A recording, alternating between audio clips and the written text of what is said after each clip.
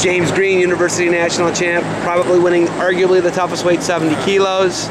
Not cutting that big weight. You and I talked, you were going to do that 143 when we talked at NCAAs. What made you not want to cut to the 66 kilo weight?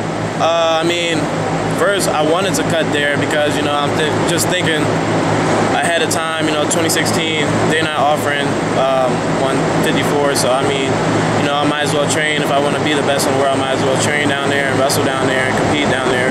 But, you know, thought about it and might as well take advantage of this opportunity and make a world team comfortably, feeling good. So basically, yeah, I just wanted to go out there and dominate and try and control the 70 kilo spot on the team. So.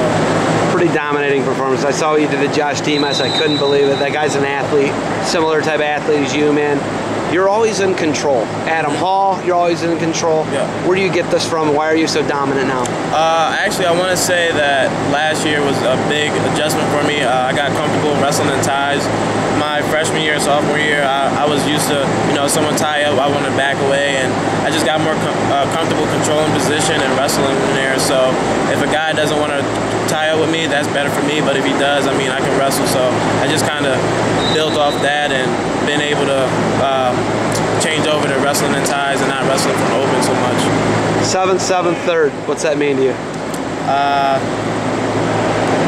I mean, it just shows me, I mean, I've been improving a little bit, but right now it's the summer wrestling, so I'm focused on competing overseas, making world teams, and then when that time of year comes again, I'll be focused on that. But for right now, I'm just trying to make the world team for our seniors in July, but before that, University World Championship. So, I mean, I've got a busy summer, and I plan on just wrestling as much as I can. So. Do you get to wrestle Jordan much? Yeah. I mean, now the season's over, we're partners. We drill every day. We'll at least get one match. Every practice we have to get one match, I think. And then, but this past week we didn't really wrestle that much. But now that I don't have to cut down to 45. I mean, we're partners, and it's great. It's been great.